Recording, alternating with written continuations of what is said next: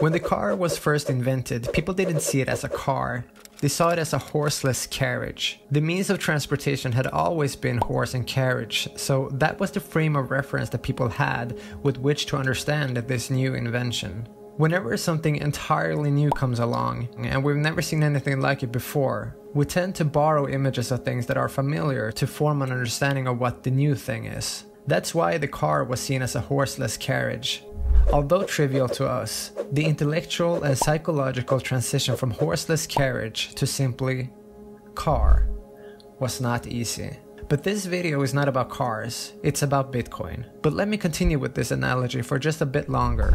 This is what the naysayers said about the car. Automobiles are loud and dirty and no one wants them. They break down all the time. There are no roads and no one is going to pay for roads.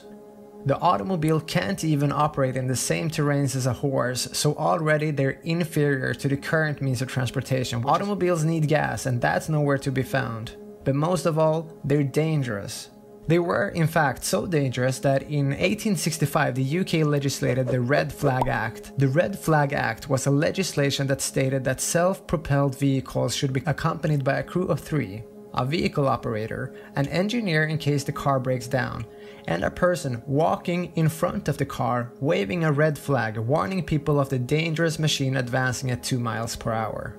Instead of embracing new technology and seeing its potential, the Red Flag Act legislators and people like them meet new inventions and new technology with fear and resistance. But the genie was out of the bottle. The car had been invented and could not be uninvented.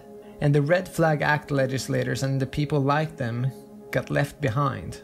No one knows exactly what Bitcoin is yet. We're still struggling to understand Bitcoin as its own thing. So we borrow images of things that are familiar, mostly from the banking system that we now kind of understand, or at least are familiar with. So we use images and words like senders, recipients, wallets, and addresses, and we portray Bitcoin as a coin. But there are no coins. There are no wallets and there are no addresses. There are no senders or recipients in Bitcoin. But we're using these metaphors to bridge the gap between our current frame of reference until we intellectually and psychologically can properly understand Bitcoin as simply Bitcoin. But here's what we do know about Bitcoin. Bitcoin can be understood as many different things. Software, a protocol, a distributed ledger, a settlement layer, an asset. But Bitcoin is first and foremost money. And it is the hardest and soundest money that has ever existed for the simple reason that it has the hardest monetary policy and that it cannot be changed. It's simply better money than all previous forms of money in the history of the world for a variety of reasons. And that's why it refuses to go away. I believe that those who see that Bitcoin is here to stay and has a decent probability to mature into a global monetary standard will be immensely rewarded. Unlike fiat currencies like the dollar, the pound, the yen, or the euro, Bitcoin can't be censored, confiscated, or inflated.